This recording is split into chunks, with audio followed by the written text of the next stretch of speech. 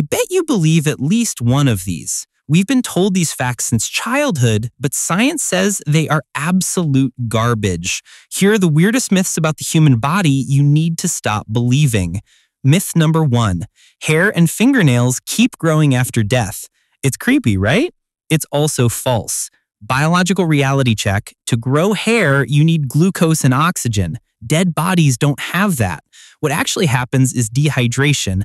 The skin dries out and shrinks back, exposing more of the nail and hair stubble. It's an optical illusion, not a zombie superpower. Myth number 2. Your blood is blue until it hits oxygen. I mean, look at your wrist. The veins are blue, right?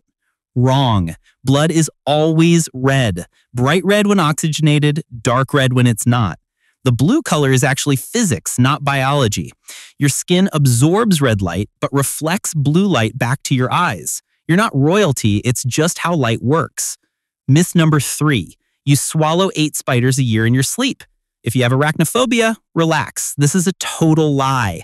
Spiders are extremely sensitive to vibrations. A sleeping human is a terrifying, snoring, beating giant. To a spider, your mouth isn't a cave, it's a death trap. This myth was actually spread to prove how easily fake news travels on the internet, and clearly it worked. And finally, the big one.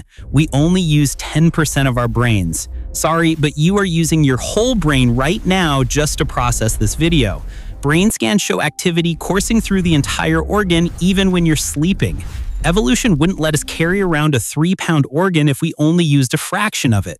You are already at 100%, so use it wisely. How many of these did you believe? Let me know in the comments and follow for more science that doesn't suck.